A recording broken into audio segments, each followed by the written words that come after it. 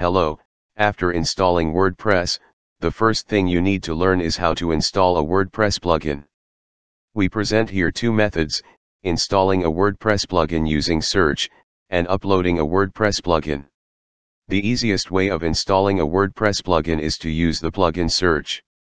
First thing, you need to visit the plugins, then add new pages inside your WordPress admin area. You will see a screen like the one in the screenshot above. Find the plugin by typing the plugin name or the functionality you are looking for. After that, you will see a bunch of listings like the example below. You can pick the plugin that is best for you. Since in our search, we were looking for WP Forms, which is the best WordPress contact form plugin, we'll click the Install Now button next to it. WordPress will now download and install the plugin for you. After this, you'll notice the Install Now button will change into the Activate button.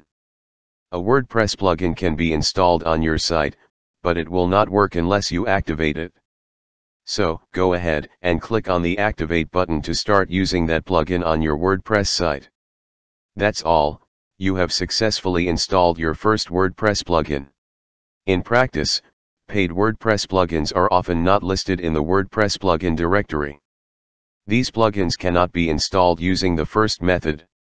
That's why WordPress comes with the upload method to install such plugins.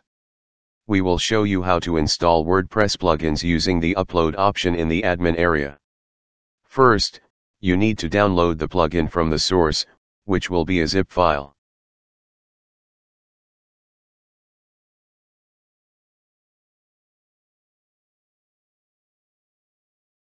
Next, you need to go to WordPress admin area and visit plugins, then add new page.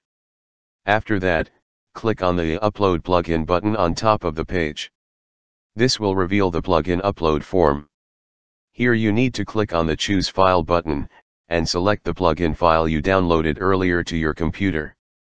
After you have selected the file, you need to click on the Install Now button.